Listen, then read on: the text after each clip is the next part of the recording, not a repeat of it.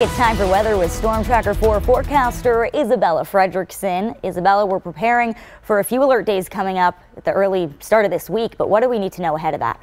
Yeah, well, ahead of that, today and tomorrow are going to be very nice days.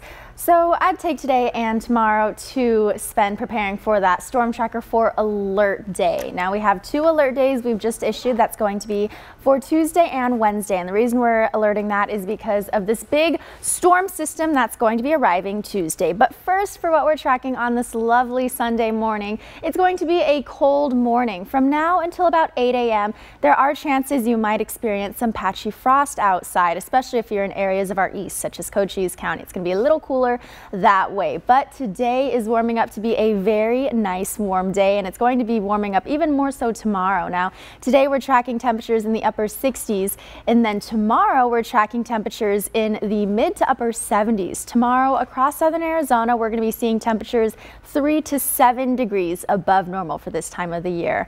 But come Tuesday, there's that storm that's arriving, and that storm is going to be bringing rain, wind, and snow to our upper higher elevations, as well as some wind, and that's going to be occurring from Tuesday to Wednesday. Those are our 2 alert days, and then we'll still be feeling the effects Thursday into the next few days. Now, to break everything down, this is the high pressure system that's currently hovering above our area, and that's going to be bringing both the drying out and the warmer temperatures today and tomorrow, thanks to this high pressure system. But it is slowly moving out. This is what it's looking like on Wednesday, and then come Tuesday, that's going to be out of our way. And this big guy right here, this is the storm system we're tracking that's been brewing off the west coast, and as that continues to move our way, look, by Tuesday night, this is what we're looking like all across southern Arizona, completely covered with that green. That's the precipitation, that's all the rain chances, as well as the purple and pink. That's going to be our snow on those higher elevations. This is what it's looking like Tuesday, and that's why there is a Storm Tracker 4 alert day in place for Tuesday.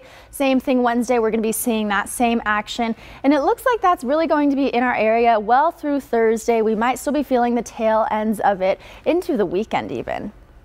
But first, today is going to be a beautiful Sunday, and this is what you can expect as you go about planning your Sunday. Maybe you're heading out, maybe you're going to church. This is what you can expect. Before that storm comes, we are going to be warming up today. So as I mentioned, cooler mornings, you might see some frost until 8 a.m. It's going to be 38 degrees at 8 a.m., but 60 degrees come noon. Our high at 3 p.m. 67, so it's really going to be a very nice day today.